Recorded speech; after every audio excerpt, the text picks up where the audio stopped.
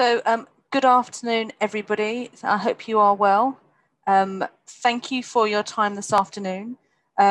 It's been a real pleasure working with a group of Chartered Environmentalists to create this report, and I'm absolutely delighted that it is published and that we are all able to speak about it today. I think one of the key things for me is that, as somebody has said before, we are not at the end. I think we're at the beginning of the end of the beginning. And there's an awful lot of work to do off the back of this report, and we'll come back to that later on as well. But a really fabulous piece of work, and a massive thank you from me to everybody who's been involved in this. And I'm looking forward to taking the next steps with you as we move forward from now on.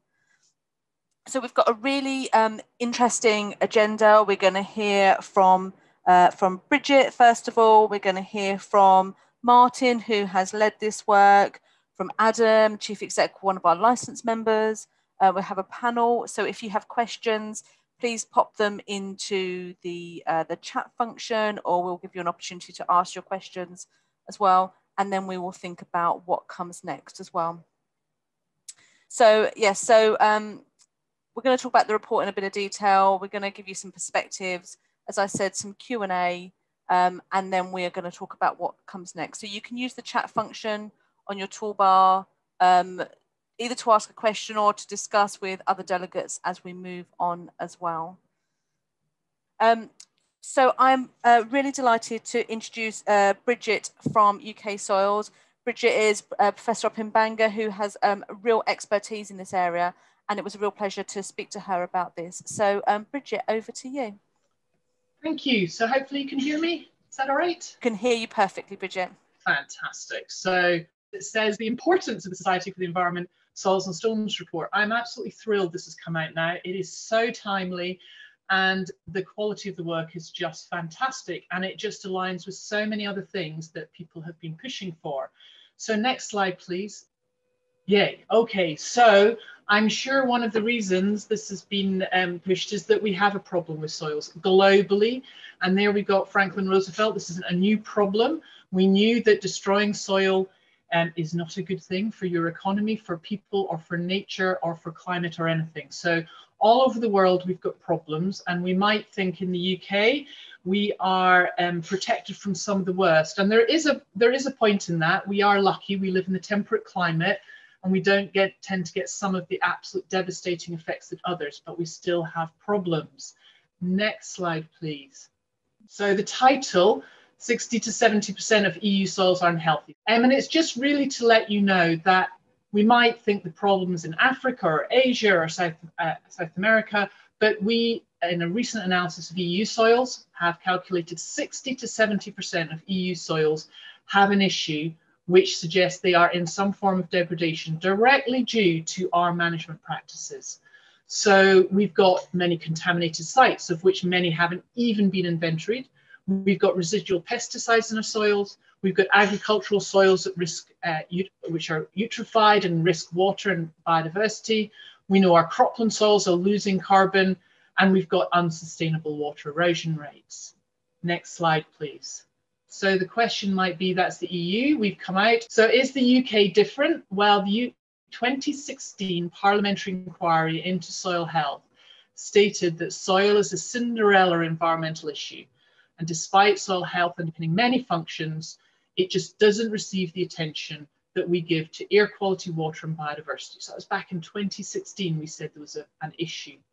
And the issues the inquiry pointed to was an 11% in carbon since 1978 in our cropland soils, unsustainable use of peats, hotspots of erosion, unknown numbers of contaminated sites, and we don't even know our situation because we've not had any national monitoring since 2007. Next slide, please. So in the EU, they are so concerned, and I do know we're out, but we still have a lot of business with the EU. I'm sure you've all heard of the moonshot idea. So critical areas that need a step change in what we're doing. And the EU has defined 5 mission areas.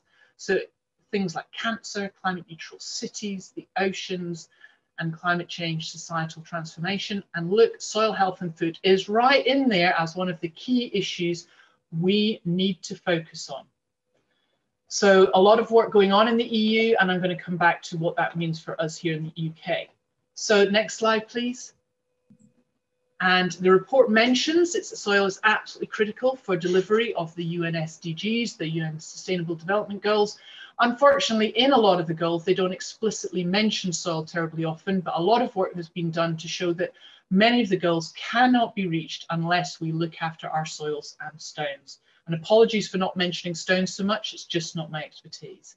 Next slide. So, bullet points that I've extracted out of the report, which is the need for action. So the first thing that you've pointed out is the need for collective action. And this report is just a great example. All power to all, the coming together to produce all the recommendations. One of the things you highlight is better uptake of best practices across all land use sectors. We do already know a lot of what to do. We just need more of it happening. We also need new innovative management practices. And I'm thrilled in a way that you mentioned some of the soil sparing technologies. I haven't been able to get that into the mission because they want to focus on how we directly manage soil. But I do think some of these soil sparing technologies, you've got hydroponics, phonics, I've said there, apologies. Also cellular food production is something we need to think about. You also mention in the report, which I think is absolutely spot on, we need benchmarks for soil health. How can we expect our land managers to focus and to be able to know where they are unless we give them benchmarks? And work is ongoing now with that. Also, there's a mention of digital platforms. Absolutely, we need to be able to better share what's going on and to exchange information to move towards what I think is absolutely critical and you've identified, which is a circular economy for soils. We need use and reuse of our soils to not waste, goodness, not go to landfill, to better use our wastes as well as we go forward. And so there's an urgent and practical need for action across, and now you do focus on DEFRA in the 25-year plan. I would just extend that out to all 4 nations of the UK. Environment, agriculture, and many issues are devolved, and so we need to work with our governments across all the 4 nations of the UK as we move forward. Next slide, please. So my challenge for the UK is the EU has this mission. By 2030, 75% of our soils will be healthy or showing a significant improvement. So that's basically a turnaround. Currently, we've got 60 to 70% are unhealthy. So my challenge to everyone is, will the UK get left behind, or are we going to lead from the front, which I think is what your report shows, specific actions that we need to do, policy and practical actions that we need to do to make sure we're right up there as a global exemplar of how to look after your soils in a sustainable way and improve and sort out the degradation that's happened. Next slide, please. So we've established with various partners a new UK Soils Community Hub, online hub. There's the web link that you can go to, where we're trying to increase access to information. There's some fabulous web resources out there to tell people, apps, videos, films, guidance materials, many sources of information. We've tried to pull it all together, acting as signposting for that. We're also running monthly soil debates on a wide range of topics. We have got a search function that lets you access things. So right after this, we will be putting your report up onto here to make sure everyone can find it and point to your website and point to your report. And I just want to make a point particularly about the living labs and lighthouses. You can see just in one of the rolling banners if you go onto the website, that there's a real interest in trying to develop living labs and lighthouses, which are innovation platforms where people with real problems are testing out new ideas for soil, where they're developing, they're doing it, working in a transdisciplinary way. And it's for all soils, not just farming, it's for forestry and urban systems and what have you. Going forward, the UK has bought into EU funding, and it's highly likely that a lot of the research funding is going to be focused around these innovation and research platforms. There's going to be clusters of them, 1,000 to 2,000 of them across the EU. And what I hope is that we will work together and establish living labs and lighthouses all across the UK, which act as both demonstration platforms of best practice, but also innovative platforms where we can test new ideas going forward. If you go to the UK Soils website, you can find out more about these living lab houses and lighthouses. You can register if you think you've already got one. And going forward, we'll also be establishing, we hope, community forum where people can try and connect together to create these clusters. So all in all, I just want to really warmly welcome and congratulate everyone on the report. It is so timely, as I said, and the calls for action that you've identified just tick nearly every box I've had. I can't keep up with journalists at the moment contacting me about soils. So this is just so timely, and I hope you get great press and great uptake for it. With that, I'll leave it. Thank you very much. Thank you, Bridget, and we'll follow up with you on the titles and then make that available to everybody. And also make sure that you all have the link to the hub that Bridget has talked about as well, so you can go and look at the lighthouses, obviously find the report, but also the debates as well that she mentioned. So thank you so much for that. Okay, so moving on to our next presentation, and I'm really delighted for Martin to be doing this. So back in 2019, Martin came to visit us in the SocEnv HQ office when we were allowed to be in an office, and we were talking, and he was explaining one of the challenges around stones and soil, and it not being seen as a resource and not being seen as valuable. And I said, well, why don't you lead a group and we'll do something about it, or we'll look to do it. And today's report is the kind of the outcome of that. So firstly, Martin, a massive thank you for taking on that challenge and taking it forward. And over to you. Lovely. Thank you very much for that welcome, Emma. And fantastic to see so many of you this afternoon, many of whom have played such an instrumental part of being part of the group, and having only met physically once due to COVID, to still carry on regardless, and to create such a dynamic outcome of our concerns, the issues that we raised and explored, and our desire to see urgent action is really a testament to your tenacity. So very well done to you all, and I'm delighted to have represented you, to have pulled the knowledge and expertise together, and to share and discuss common concerns, and realise that despite having that conversation with Emma and the team, that I wasn't alone with my concern, and that actually we're all in our own way saw a similar challenge for soils and stones, and that it wasn't on par still with air quality, with water quality and biodiversity, even since that first call most recently in 2016. But of course, as Bridget has so well said, it's not a new issue, but now the time is all the more urgent for us to work together. Next slide, if you could, please. Thank you.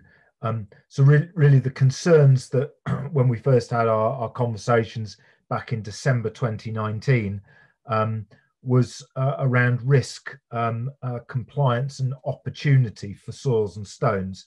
The risk of waste being moved as a material illicitly, that we weren't having the right compliance and focus and understanding of how we could effectively use this valuable resource.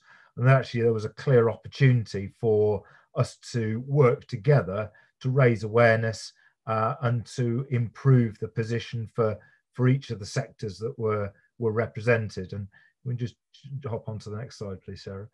And so looking at what we set out to achieve, top left, 32 chartered environmentalists met in the first instant.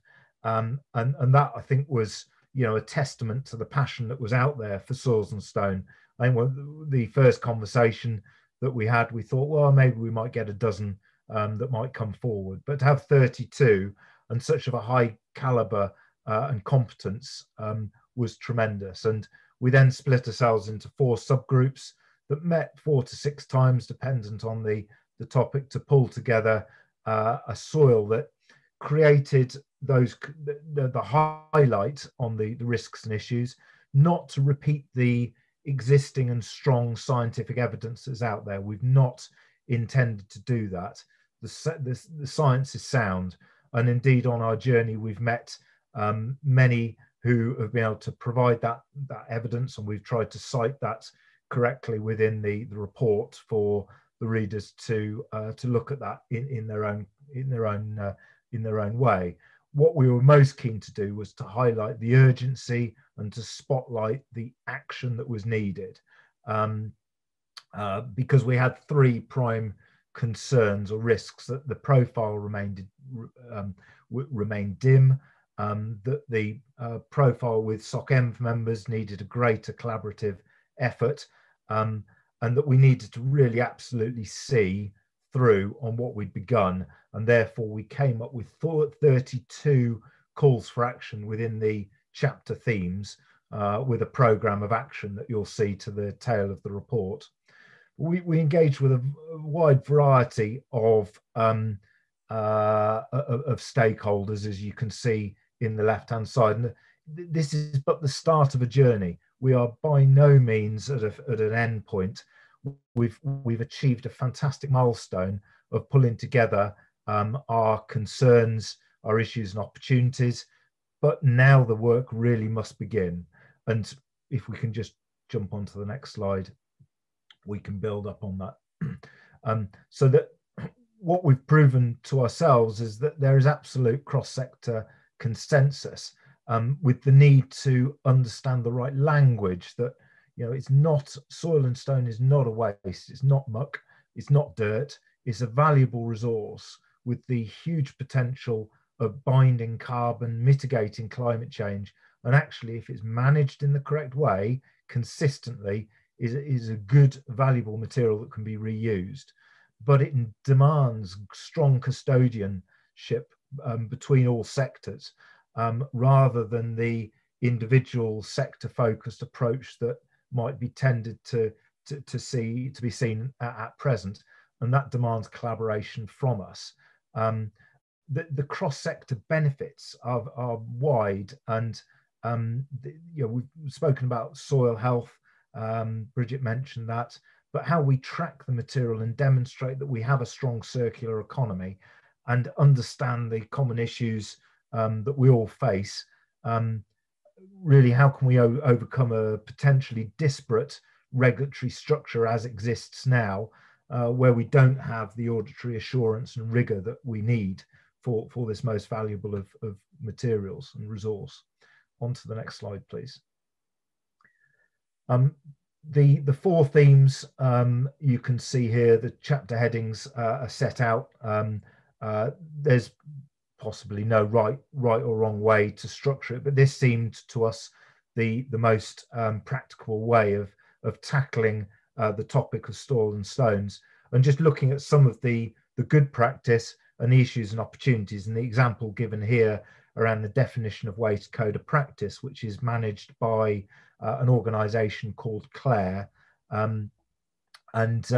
it provides a mechanism for donor and receiver sites, but actually could that mechanism of material management planning be improved?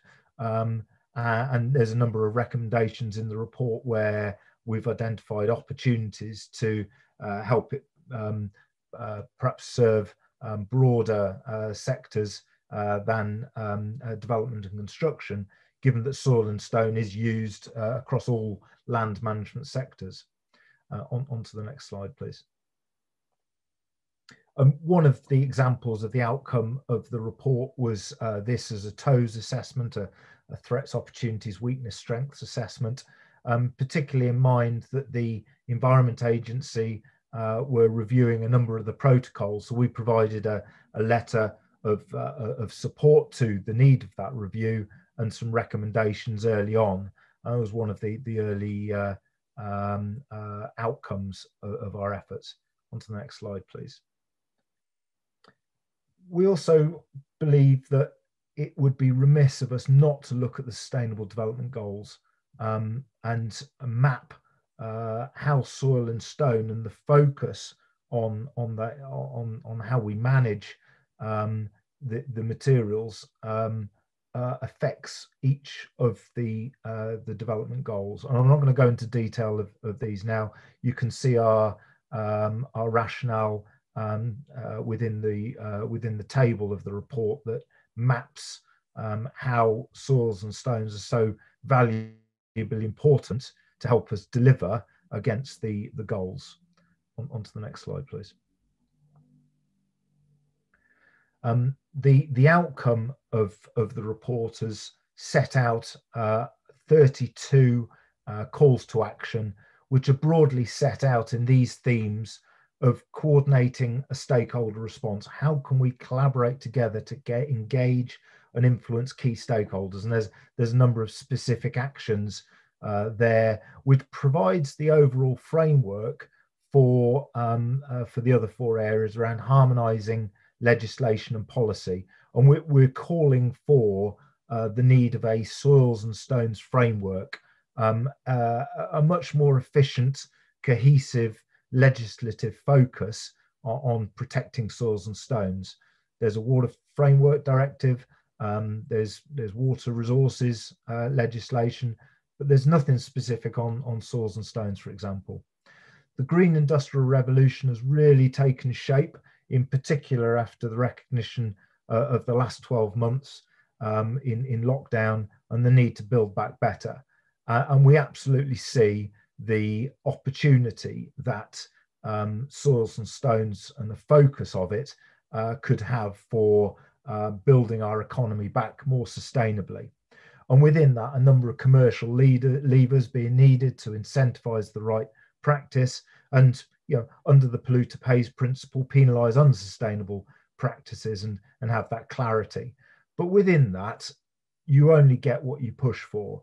And we believe that by sharing and supporting good practice between sectors, if we promote what we see as best, then we'll get the behaviour that we all deserve and wish to see. And with the UK Soils platform, that provides a fantastic opportunity for us to do just that. To the next slide, please. And so there's a number of common opportunities, and I'm conscious of our time this afternoon, but these next 2 slides really just provide some of the bullet points that allow you to read and digest in the report a bit more. But some of them that I've touched on, rationalisation of the code of practice, a more light touch for the smaller volume, and potentially banking and longer storage of material. Our European colleagues have a grand bank approach, where material is stored and then moved on. The big issue that we have with the DAOCOP is having a timely site for the soil and stone to be received on, and perhaps by having that sort of approach, it would create a more consistent and reliable structure. On to the next slide, please. And with that, better use of technologies and tools, sharing better understanding, having quality baselines, as Bridget well pulled out, so that we can share what good practice would be for soil diversity. Training and support was another strong opportunity that was identified, a common competence standard and framework that we could all work to, irrespective of land sector. I think I've probably said enough. Hopefully that's whet your appetite. We are clearly as a group excited for soils and stones, that we've had this opportunity to raise its profile and raise awareness. And I was just moving on to the next slide. We thank you for your interest and joining us today. Really looking forward to the discussions that we'll be having now. Look forward to your questions, and hopefully you can see a part that you might wish to play in how we can collaborate and work together to improve the quality, the health, and the more efficient reuse of soils and stones between our respective sectors. Thank you. Thanks, Martin. Really great. There was a question that came up into the chat as you were talking about, are we making this available? Yes, the slides and the recording will be available for you all afterwards if there's any part that you missed and you want to go back to. So we're now going to move on to some of the supporters as well and just hear some of their perspectives before we move on to the panel. So first of all, I'm really pleased to welcome Adam Donnan. Adam is the Chief Executive of the Institution of Environmental Sciences and has been a key supporter, as have CEnv from within his organisation. So hi Adam, over to you. Hi. So firstly, thank you to SocEnv for inviting me to say a few words. I don't have any slides and I don't want to recap too much on what other speakers have already said. So I'll just say a few things about soils and the report from mine and the Institution of Environmental Sciences perspective. I suspect I might be preaching to the converted with the attendees today, but we are forever underlining the importance of soils. Soil is the foundation of every terrestrial ecosystem. It is where a quarter of the species of our planet live. Healthy soils provide a multitude of goods and services for society: food, fiber and clean water, regulation of the carbon and nitrogen cycles, nutrient recycling, water storage, regulation of disease and detoxification of pollutants. But soils are in crisis. According to the Global Land Outlook, 4 billion tonnes of fertile soil are lost every year through intensive farming alone. And that's just a small part of the big picture, with the same report estimating 6 times as much as being lost overall. As Bridget highlighted earlier, the situation is no different here in the UK, where an estimated third of our soils are degraded, where 1 million hectares are at risk of erosion, and where nearly 3 million tonnes of topsoil are lost every year to wind and water erosion. Unfortunately, new soil forms at extremely low rates, about 1 tonne per hectare per year, so it takes hundreds of years to form even just a few centimetres. In many parts of the world, we are losing soil resources far more quickly than they can regenerate. Erosion and depletion are just part of a whole list of other challenges, including contamination, compaction, sealing, organic matter loss, salinisation, acidification, and nitrification, all of which are posing threats to the health of soil resources. When you look from the perspective of compound risk vulnerabilities, there should be no doubt that there is a looming crisis for soils and our other natural resources. When you look at the other big environmental crises we're facing, climate change, biodiversity loss, food security, our responses to all of them rely to some extent on the land that we live on and the quality of the soil resources we have at our disposal. So it's critical that we safeguard them. The IES is supporting this report, not just for its quality, but because it represents all of the ideals that we stand behind. It's evidence-based, it draws on a multidisciplinary and transdisciplinary perspectives, and it deals with the natural system, which is often underappreciated. I remember from my own time at SocEnv the challenges involved in identifying topics that cut across the member bodies, and the difficulties in forging a common approach from the differing worldviews that come from such a diverse profession. Martin, in particular, and the whole Soils and Stone Task Group and the SocEnv staff should therefore be commended for their foresight in identifying the topic and their diplomacy and skill in forging a consensus, particularly just having heard the context from Martin that you all only met in person once. The results, I'm pleased to say, are a coherent and useful document that serves as an advertisement of the expertise that SocEnv can draw upon from its broad membership. Just take a look at the number of different professional bodies the authors are drawn from. At the IES, we know how important soil systems are, which is why we released our own report last year, which I'll link to in the chat box in a minute, calling for a practice-based approach to managing land and soil. Our report was looking at the big issues facing land and soil, and we are very clear that the evidence shows how important good practice and environmental professionals will be in tackling these big issues. Today, this report by the Society for the Environment is giving another step on that important journey. It gives professionals those key links to find the guidance and resources they need to put best practice into action. And it supports the crucial knowledge sharing exercise that our report identified as a fundamental aspect of the way in which we need to approach land and soil. Where the IES report called for best practice to be put on the front lines of the battle to improve our environment, this report is helping equip professionals with the tools they need to succeed in that battle. The report is an excellent resource of high quality insights, which will be especially important for helping chartered environmentalists and the wider environmental community to spread best practice underlined by evidence.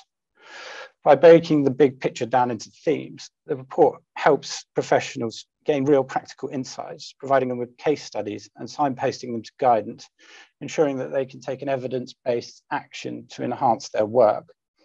But you can also read the report the other way, with the case studies clearly linked to the UN Sustainable Development Goals, allowing the reader to see how practical action links to the achievements of these goals.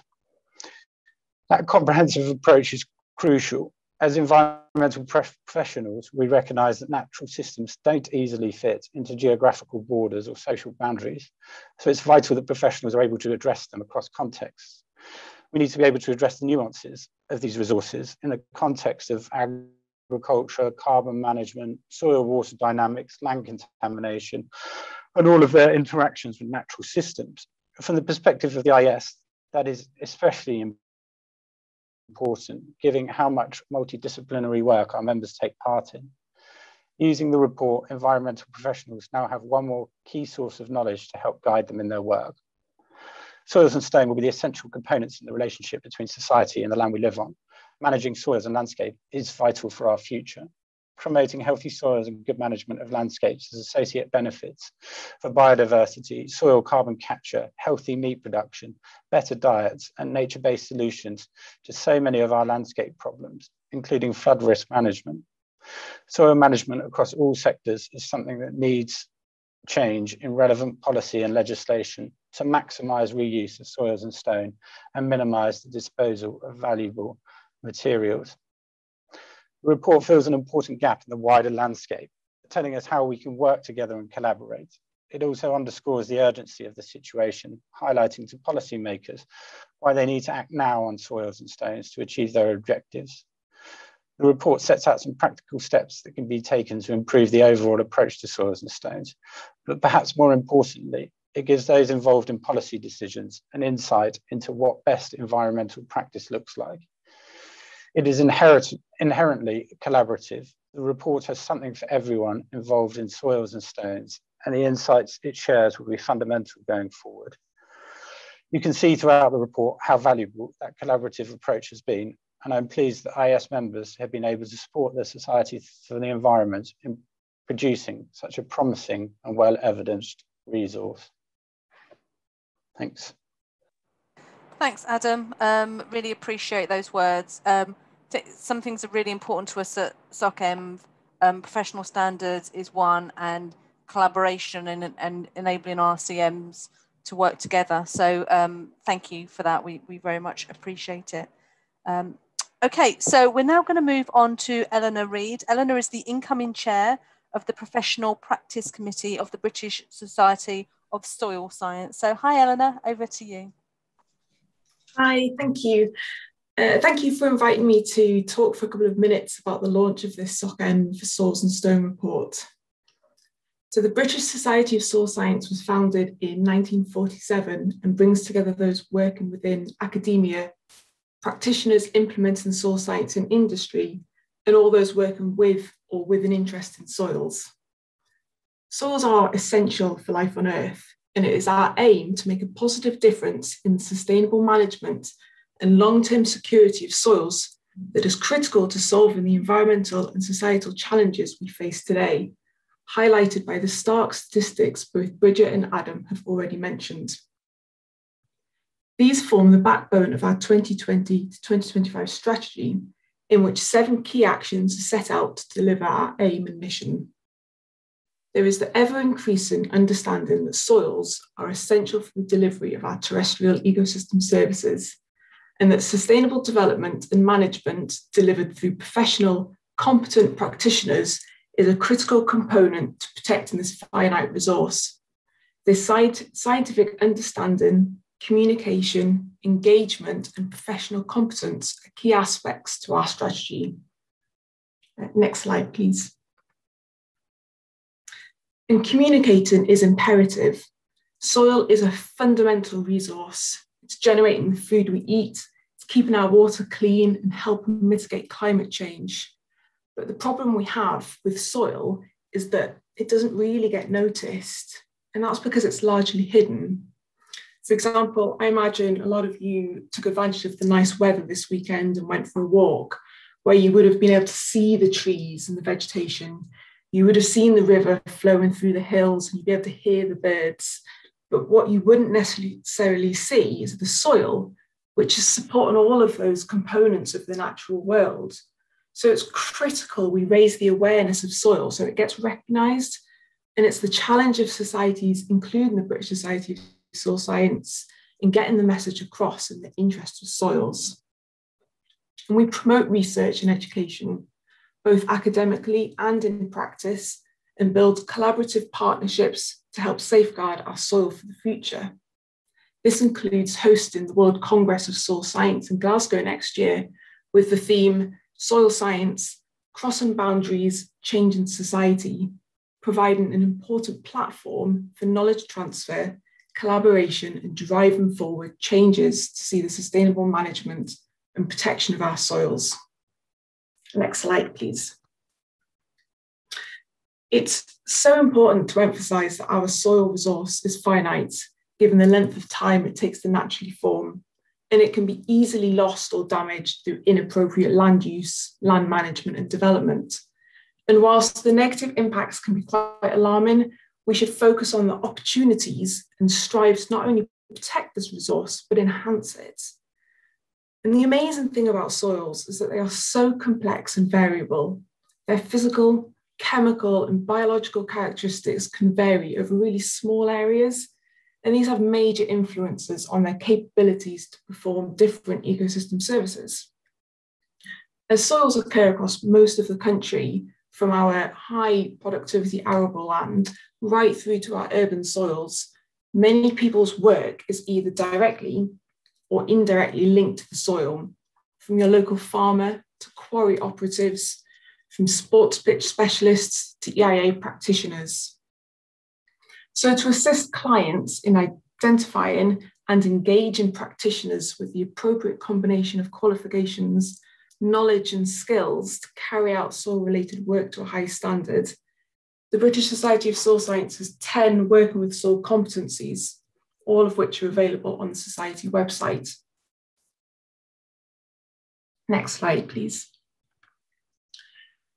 To promote the sustainable management and use of soils, we've recently published 3 guidance notes assessing agricultural land classification surveys in England and Wales, written primarily for development planning and control professionals, a land and soil quality guidance note written to advise agricultural and environmental consultants on how they can obtain and make best use of the available soil and land quality resources, and benefiting from soil management in development and construction, written to promote protection of soils and the important functions they support within the planning system.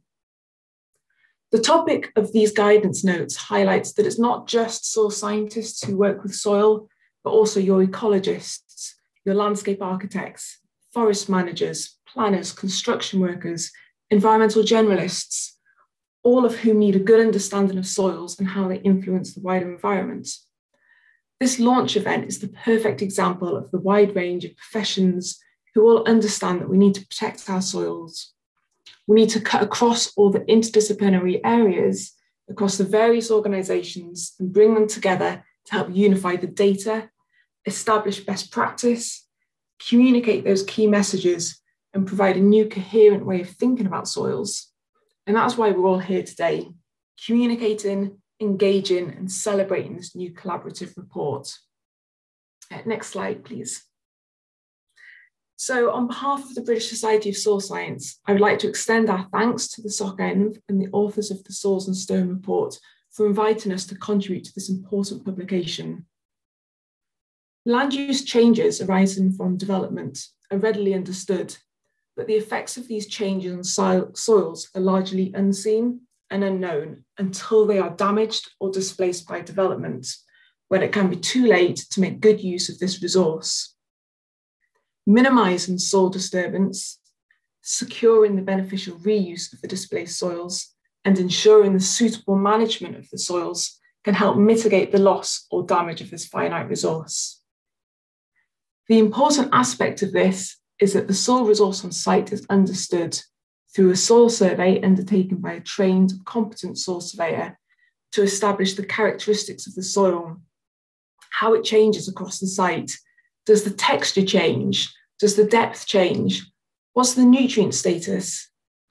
These will all determine how the soils need to be handled, how they'll be restored, where to restore them, what habitat can they support.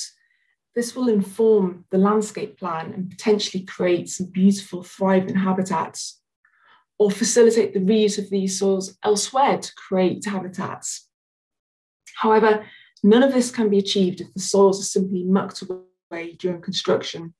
And this report pulls out the importance of soils and stone as a resource, not a waste, and the need to consider them early in the planning process so that beneficial reuse can be designed in, minimising the amount taken off-site, but also making the reuse of soil off-site easier and eliminating the need to send any to landfill, which are reflected into the call for action points. However, this is not the end of the story. Once the soil reuse either on-site or off-site has been facilitated, it needs to be handled in such a way that it won't be damaged or lost, reducing its capacity to deliver its ecosystem services. And the appropriate reuse identified, for example, tailoring the proposed vegetation species to the characteristics of the soil to increase the likelihood of successful habitat establishment and ensure the continued delivery of the soil's ecosystem services. And this relies on the implementation of best practice. The Society strongly supports the production of this report with its aims to establish common standards and best practice for the management of soils and stones across multiple sectors. The report highlights the need for clear guidance and in some cases regulation to support the sustainable soil management, a key aim of the 25-year environment plan. In looking at the list of partners in the report, filling an entire page makes me really positive about the future for soils, with so many groups interested not only in soils, but understanding that change needs to happen, and not just any change, but clearly thought out and considered change based on practical experience, scientific principles, understanding and evidence. Now certainly feels like a great time to be a soil scientist. Thank you. Brilliant, thank you. So now is your chance to ask questions. So first, before we move on to the questions, I'm just going to introduce to you the panel. So we have the chairs of our various subgroups. So you've already heard from Martin, who was our task group leader. We also have Joe Jackson, who chaired the engineering, construction and landscaping section. Robert Earle was our deputy chair of the land management, agriculture, forestry and conservation section. Jane Rickson, chair of healthy soils, natural capital and carbon management. And Paul Dumble, chair of the climate change and soil water dynamics. So afternoon, everybody. If you would like to ask a question, you can either pop it into the Q&A section below, or alternatively, if you raise your hands, and Sarah will help me spot who has a hand raised for a question. So afternoon, everybody. I'm going to start off with a couple that we were sent before, if that was okay. And I'm going to come round to each of you on this question. So starting us off is, what would be the main opportunity for collaboration on soils and stones? We've talked a lot about this being a really broad partnership. But what do you think is the main opportunity we've got from this collaboration? Joe, can I come to you first? Talk about putting me on the spot. We like to do that. We know you can handle it. The main opportunity for collaboration. I think a large thrust of what we came up with in the team I was working with was the need for harmonisation around some of the ways that these resources are dealt with.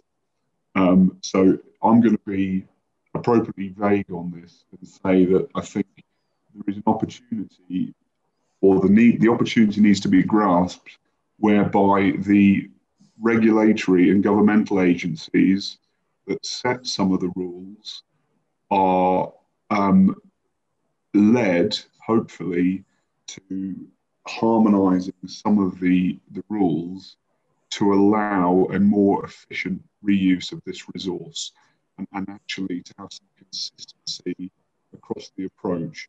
Obviously, soil and stones are highly heterogeneous, and we are aware of the challenges, but the other layer of complexity presented is that the different regulatory agencies and the different, specifically, let me talk about the Environment Agency around waste, the Environment Agency around contaminated soils, HMRC around the landfill tax rules.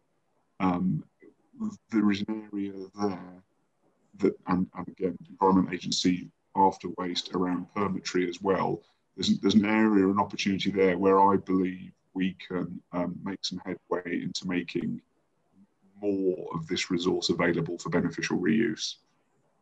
Okay, thanks, Joe. Sorry for putting you on the spot. That's all right. Jane, could we come to you? Sure, yes. Hello, afternoon, everyone.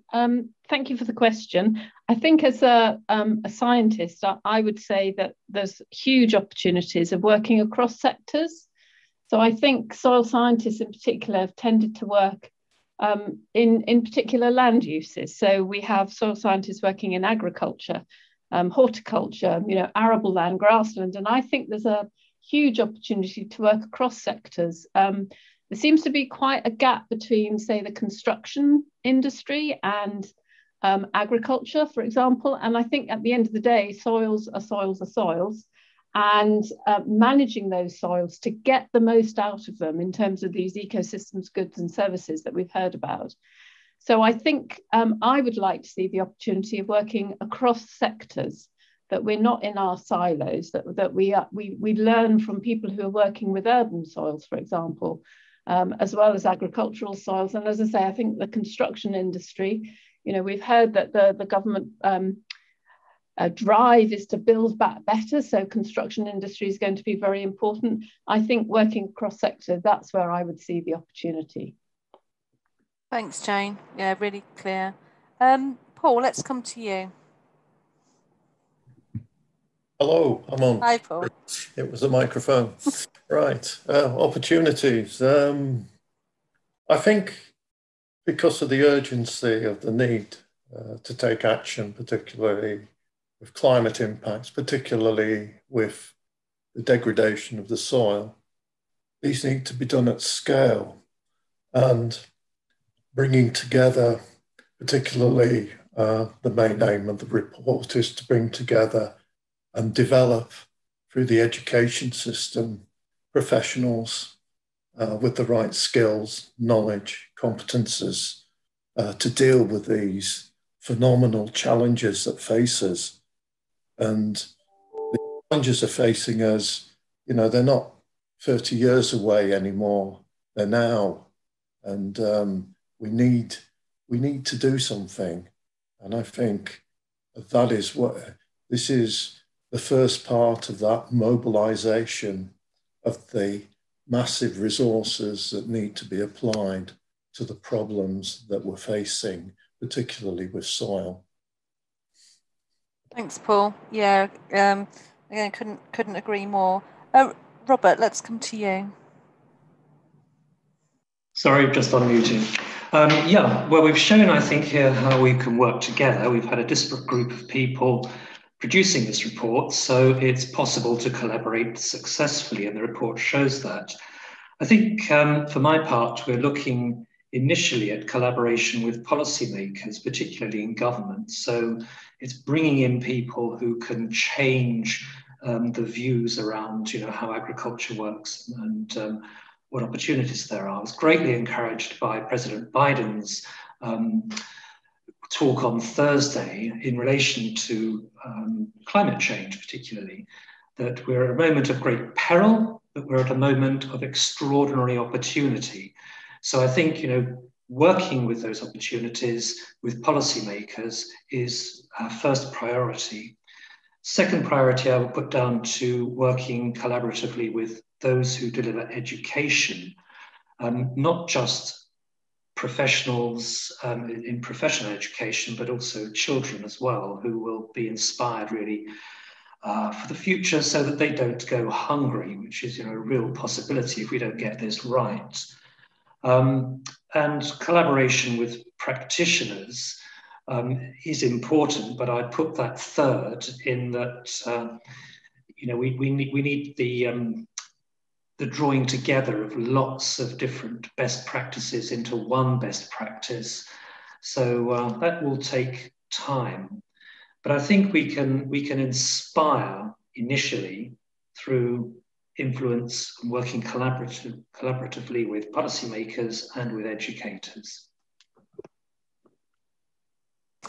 Yeah, thank you. That obviously that policy part is really important. I know just over the last week, reflecting on, as you say, the Biden statement, some of those others that were made last week as well. How many people talk about the climate? How many people talk about planting trees? Occasionally you get a mention of peat, but that's kind of where it ends as well. So there's a much bigger conversation to be had. Martin, if you don't mind, I'm going to switch questions coming to you to move to one that's been put in the question bank, which was about the Grand Bank scheme that you've mentioned in the report. Sorry. It says the report does it work in a cross-sector way? Are you not just limited to construction, which is a limitation of the Clare Dow COP? I think that's a great question, Emma. Thank you to whoever posed that. I think the challenge that we've got is that, as Jane rightly said, soil is soil is soil. There is no sector barrier that we should put up to how we collaborate on this most vital and important of materials. I think if we are going to have material reuse centres, then that centre should be used by every practitioner. So landscapers, any of the Barley members, horticultural associations, we should all have confidence in the material that's coming out of a Grand Bank centre, or whatever we want to call it, that we go to that centre and we know that we're going to get a quality of material for the use that we're going there for. So if it's a recycled aggregate, then it is a recycled aggregate. That is all aggregate. That has nothing else in it that is non-aggregate based. That we have a topsoil that is, it might be manufactured topsoil with a blending of material, but it's to a standard that we could use for a horticultural basis, as well as for landscaping around a new school, for example. And so I don't think that we should constrain ourselves. I think the limitation that there may be around Clare's Dow COP is, its origin began in 2008 with as it was then, a focus on contaminated land applications in real environments, which is what Clare stands for.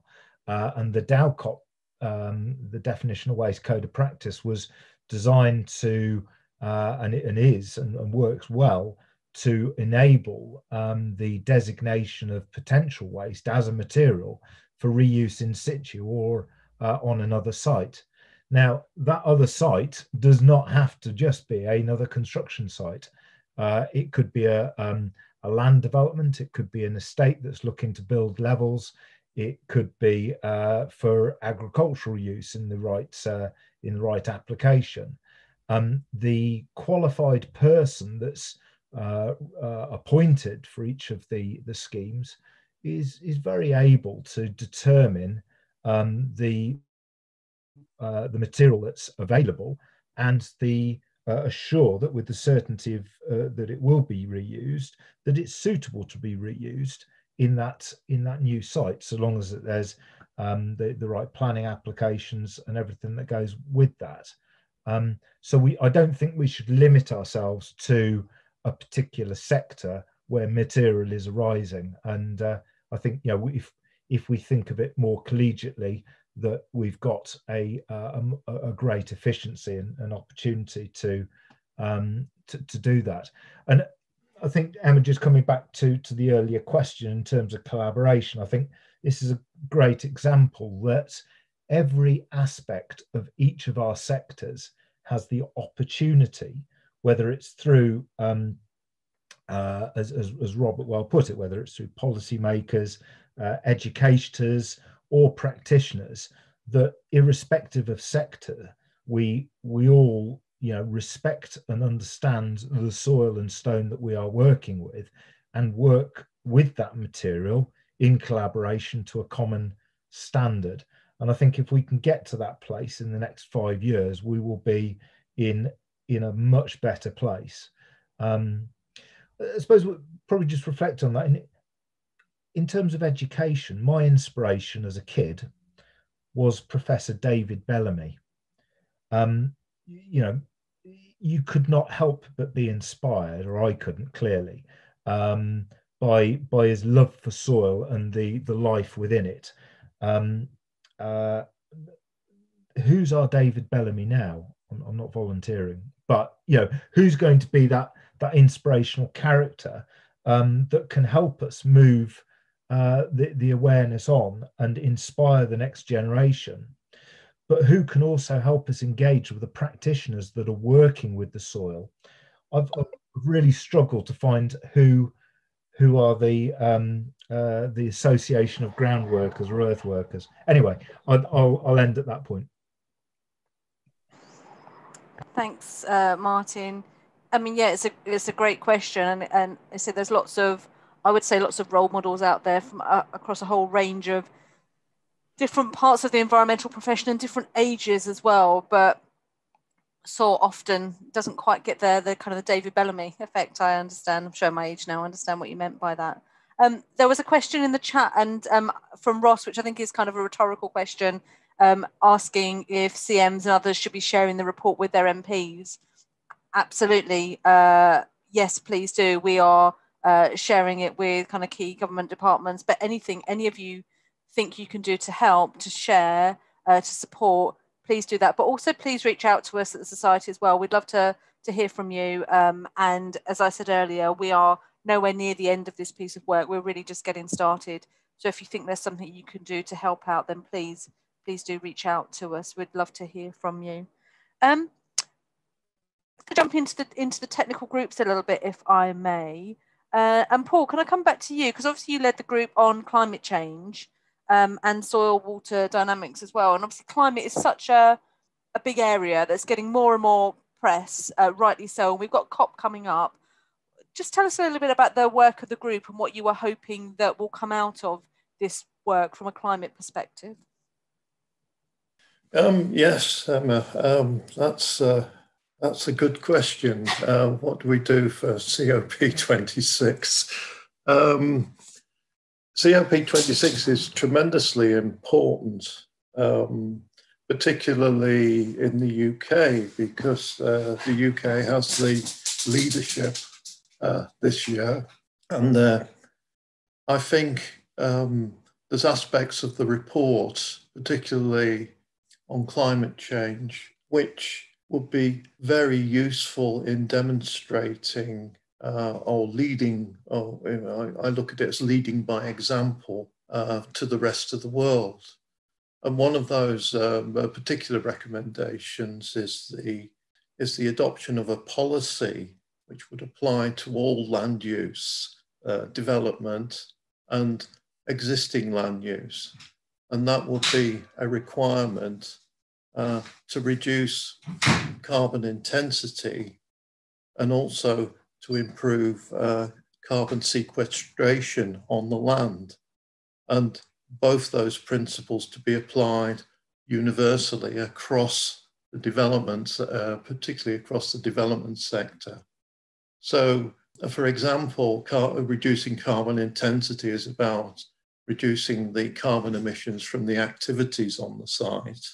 And carbon sequestration is about using the land rather than to emit carbon, but to store carbon.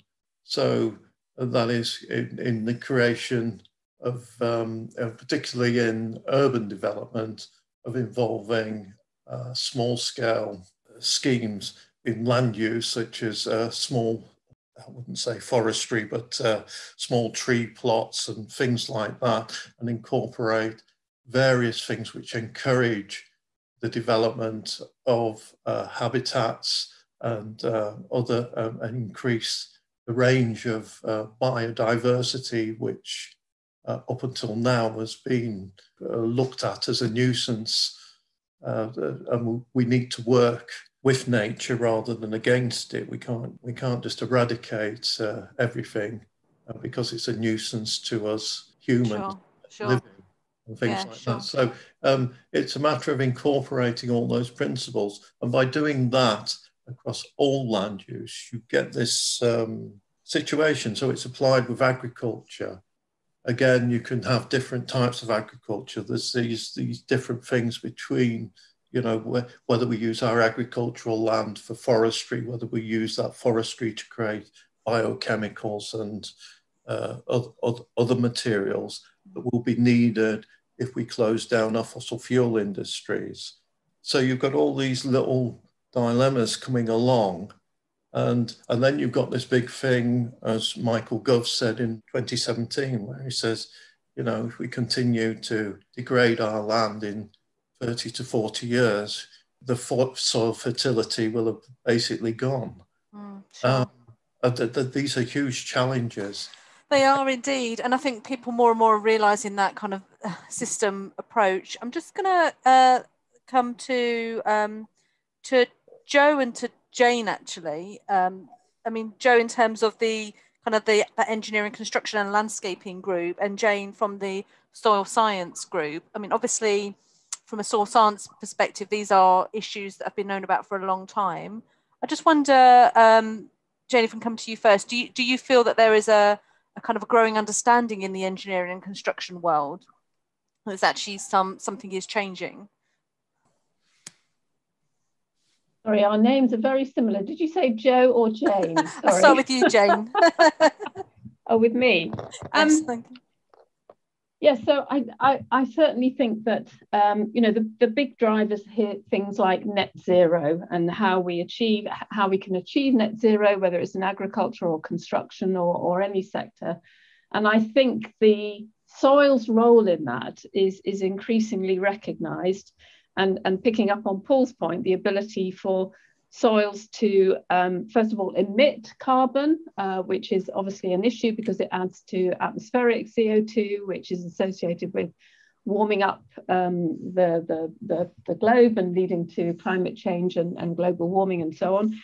So it emits. We also lose carbon through processes like soil erosion.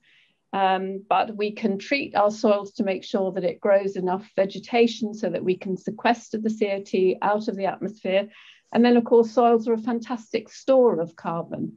And even if so the science, those processes are pretty well understood by scientists. But what is really exciting is that we as practitioners, applied scientists, can actually manage the soils to do all of those things better, to reduce the emissions, try to look after our peatland soils, for example, to avoid those emissions, make sure that we're not losing carbon through soil erosion, making sure we're growing crops and vegetation, we don't have any bare soil that is then susceptible to carbon losses, either through emissions or through erosion.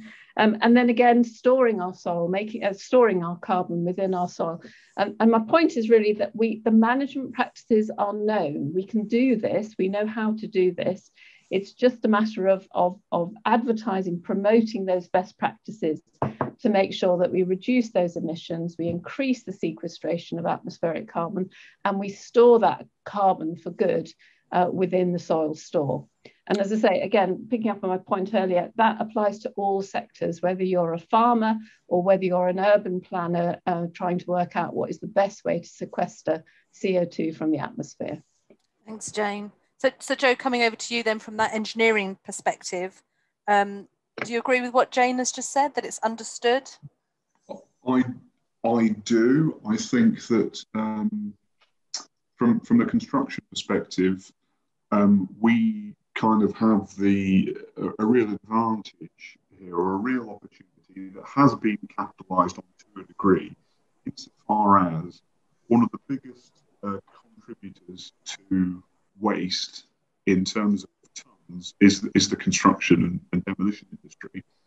And when you look at the life cycle of a project, and if you want to report, as we're increasingly required to, how much avoidance of landfill has been completed or how much beneficial reuse has been completed, in terms of tonnages, by being smart with surplus soil and stones and potentially recycling aggregates or recycling building materials into secondary aggregates, we could really, really, really put some big numbers on the board in terms of project recyclability.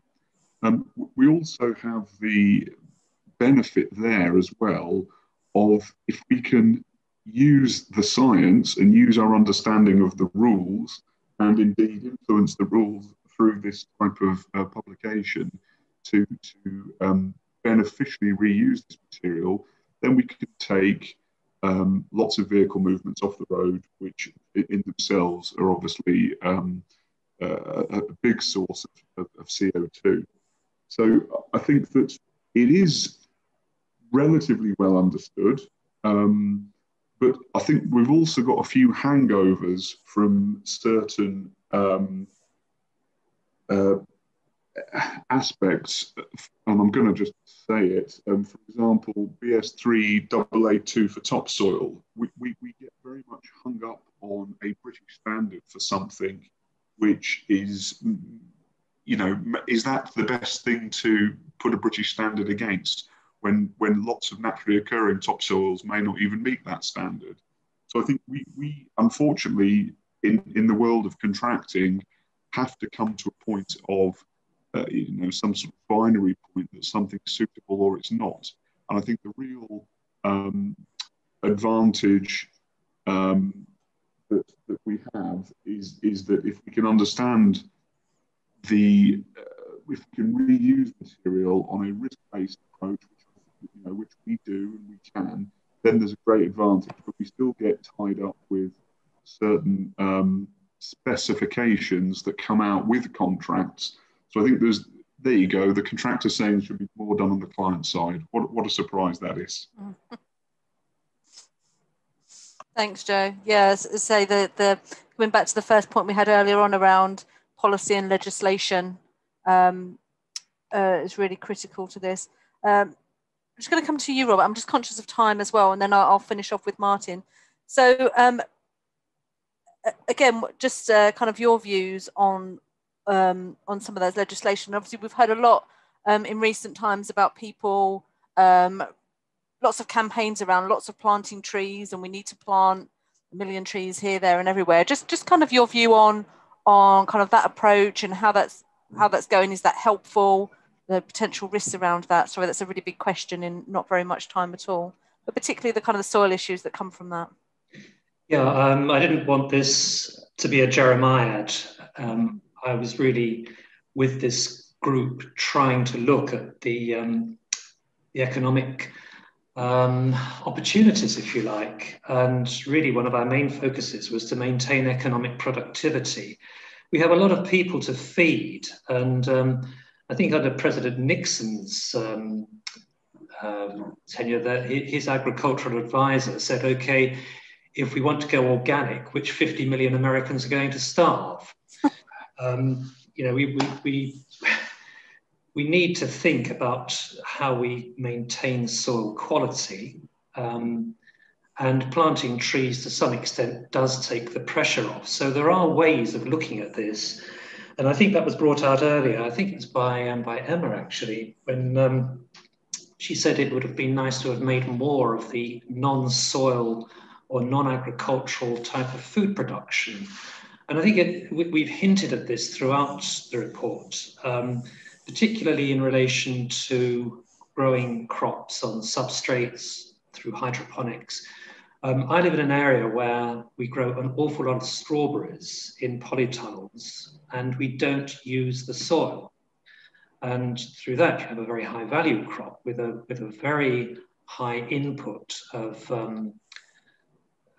various infrastructure, metal tunnels, plastic over the top, bags of this this substrate. But it's economic, it's great. If we go to vertical farming, where we're building in effect factories in cities, where we are growing high value crops at the point of need, we are taking pressure off soil. And that means we can then look at some of the agricultural land being returned perhaps to its original state. And you can, through organic farming, get some degree of benefit, I think, from people who will buy organic food. So I think what we were looking at there was really finding opportunities, but at the same time, trying to develop a position where soils can begin to recover and be, this wonderful resource for carbon capture. It's probably the government's greatest natural resource for that, and that point is made very clearly in the report. If you want to capture carbon, soil is the way to do it. And if you are farming the way that we are currently farming, by covering everything with glyphosate and having the soils in effect barren throughout the winter, you are not adding much to the soils. In fact, soil organic loss was one of our key issues. Forestry may, to some extent, return some of that organic matter to the soil. So, I would say that that's a good way forward, but all of this needs to be paid for. And I had a good quote from, what was it, a book called An English Pastoral by James Rebanks, who is a farmer. And he says, we can work the land and still have healthy soils, and you just need really to have enough will to legislate for it and to pay for it. So ultimately, it all does come down to economics. But I come back to what President Biden said: the environment and the economy are inextricably linked. And what we don't want to do is spend the capital that's already in the soil so that we lose that and in effect have soils that are infertile in 60 odd years. Sure. Thanks, Robert. And there's actually put a comment for you as well, saying totally agree. I call it soil sparing technologies in my talk because it plays to language of land sparing or sharing with the agri-environment community talk so much about. So yeah, thank you for that as well. Okay, Martin, I'm going to come to you for the last question before we just wrap up.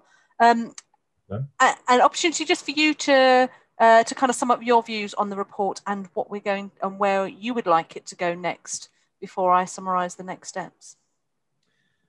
Yeah, thank you very much for that, Emma. I mean, firstly and foremost, it has been a career and life privilege and honour to corral 31 other chartered environmentalists and have that opportunity to, with some very notable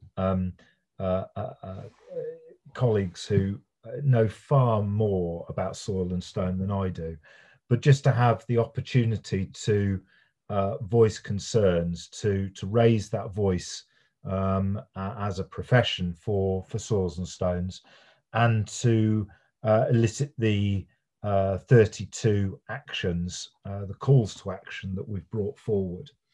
Where would I like this to go next? I would be really disappointed if this just stopped here, that we didn't see an outcome for our efforts thus far.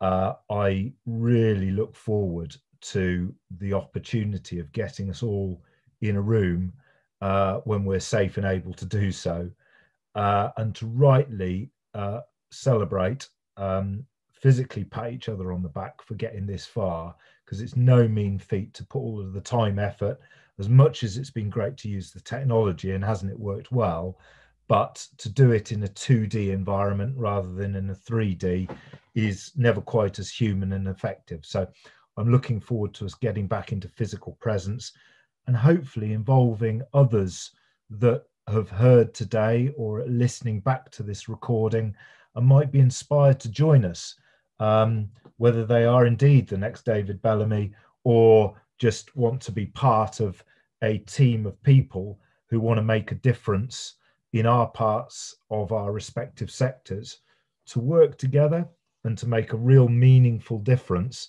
whether it's at a policy level, working with education, working between sectors and practitioners, and helping those who are physically sat in their cabs today, whether it's spraying the fields or to moving the hard ground as it's rock solid, given that we're probably now going to have the driest April on record, according to the Met Office's view the other day. You know, we are entering increasingly difficult times. So the onus for me as an environmental professional is how can I work more collaboratively with you and other chartered professionals to really make a meaningful difference before it's too late, and for us to then show what we've done, to raise it loud and clear, and to help those who are playing their part but not having a voice or a means to share that, to have the opportunity that they can, you know, that they can work with us, project teams on a particular topic, or helping form an association of ground workers, maybe, I don't know, something like that, where we can get the right people together who are, you know, driving with their tonners, moving this soil and stone around today. How can we get them to work together with us? You know, we know the theory, but making it work in practice, avoiding compaction, making sure that what's left is good for another day, and that we have that positive legacy for tomorrow and years to come. So hopefully that answers the question, Emma. Yeah, it does. It does. I think that's a great answer, Martin. Thank you. Thanks very much look forward to seeing everybody in one room and seeing some pieces rather than TV screen and my cat who's fighting with me. that is certainly something to look forward to, isn't it? It'd be really nice to see you in 3D. So thank you to Martin. Thank you to our panel and all of the other speakers today. I could talk to you all for days about this, and unfortunately we don't have time, but really thank you for your time today and your expertise and your time in creating this report as well. So Sarah, if we can just move on to the next slide. I just want to summarise the next steps. Before I do that, I just also want to thank Sarah and the SocEnv team, who has been instrumental in pulling this together, and it's been a huge piece of work for her on top of everything else. So a massive thank you to Sarah for that as well. Okay, so next steps. As we've said a number of times, this is nowhere near the end. This is really the beginning, and we've got a lot of work to do. And these are the steps that we would like to take. Now, if you think that you can help us in any way with anything, please reach out. We'd love to speak to you on any of these things. So first of all, we recognise that we need some resource to move this forward, and we've got a lot to do. So we want to find some resource to lead our programme board on this. We're going to be working on that. If you've got a way that you think you can help us with that, please do reach out. We also intend to appoint a programme board. Martin has already gone over the kind of the action plan, and you've seen kind of 30+ actions in there. So there's a lot to do, but we're really keen to appoint that programme board with our chairs to really look at each of these themes in detail as well. And out of that, we will be producing some timelines with some calls to action, with some short, medium and long-term goals in there as well. I think we've got some really quick wins that we can do. There's some things that are going to take some time as well, but we can work on those. We've talked a lot today about communications and working with partners to raise the profile of soil. We've Adam mentioned it, and others as well, about water and air, and I love the expression of soil being the Cinderella. So we really do need to focus on that as well. And of course, involving wider stakeholders and other parties as well. So that's where we are going with this next. If you do want to reach out, you can get me directly at the Society. It's emma.wilcox@socenv.org.uk. I'm on Twitter as well. You've got the SocEnv HQ details for Twitter as well. Or if you go onto our website, the phone number and everything is there as well. So whichever way works best for you, be great to hear from you all. So we are coming up to the end of time. So we're going to finish just a few minutes early, give you all a chance to stretch your legs, go and have a look outside. It's a sunny day in the Midlands. I hope it is where you are as well. grab some fresh air before your next session starts. I'm sure you're very busy people. So thank you again to everybody for all of your time. And we look forward to talking to you about this again in the future. Thank you, everybody.